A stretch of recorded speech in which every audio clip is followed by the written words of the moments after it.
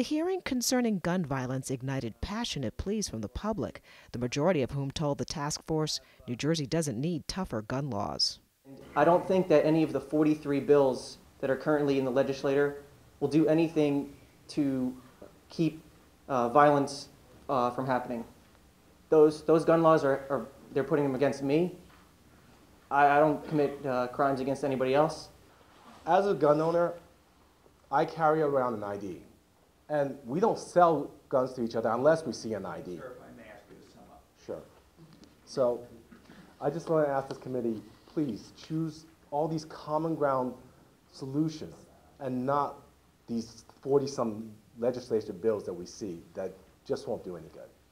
But Donna Jackson, one of just a few people from Newark who testified, believes gun rights advocates might have a different opinion if they lived in an urban area where violence is rampant. Everybody was appalled, upset, and outraged about Newtown.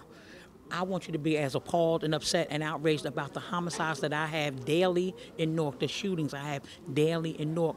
Every day I hear something about someone getting murdered or shot. You know, some form of violence is happening. So what's the answer? We need to treat it as a public health issue. White applauded the governor for creating this task force, comprised of 2 former attorneys general, education, and mental health experts.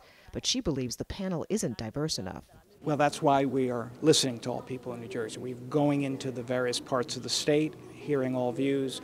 Governor Christie convened the task force to take a comprehensive look at a host of issues related to gun violence, including addiction and mental health. The latter is of great concern to Chris Peters. She says her son has Asperger's and aggression issues. I don't have a gun in my house. If I did, I probably wouldn't be standing here. I would never take that chance with a son who has this condition. Whether it's substance abuse, schizophrenia, autism, whatever the problem is, we need more access to mental health care. The task force will consider the testimony heard here and at previous hearings when it puts together recommendations that it will present to the governor in the coming weeks, and the governor has pledged to consider all of its suggestions.